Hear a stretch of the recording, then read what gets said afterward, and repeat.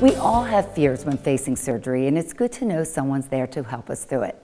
Joining me now is Dr. Fabio Orozco and registered nurse Denise Urtubey, who is the operations director at Orozco Orthopedics. Dr. Orozco, one of the hallmarks of your practice is that you provide personal care and attention to your patients. How do you help them through it? Yes, Robin, that's very important to us.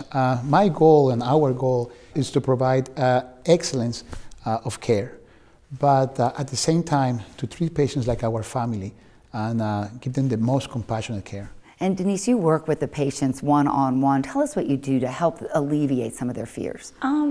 Patients call me before surgery and after surgery, and a lot of times they're very worried about going home alone, or if they need support, can they do stairs, can they walk? They have a lot of questions, so we give them a lot of education.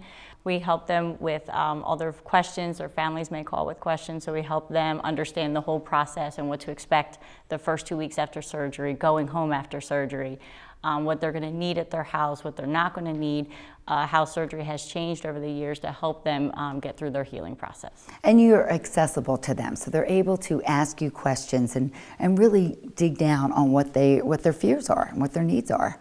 Yes, so they can call me anytime. Some patients call me many times before surgery, some many times after surgery, and it's okay. We answer all their questions, and they feel very comfortable calling me. Their wives will call and say, "Are you sure this is what we're supposed to be doing?" I'll say, "Yes," and we go through it, and they're okay with that. We direct them back to their education, and if they need therapy, we send them to therapy. If they need to be seen, we get them into the office as soon as possible, and then we just make sure that they have a very healthy and happy recovery. It's more than just about the information. It's knowing that someone is there for you and that cares about you throughout the entire practice. So that's good to know that you're there for them. Yes. Help alleviate some of the fears when it comes to surgery. Thank you so much, Dr. Fabio Orozco and Denise Urtubey. I'm Robin Stoloff, and you're living well.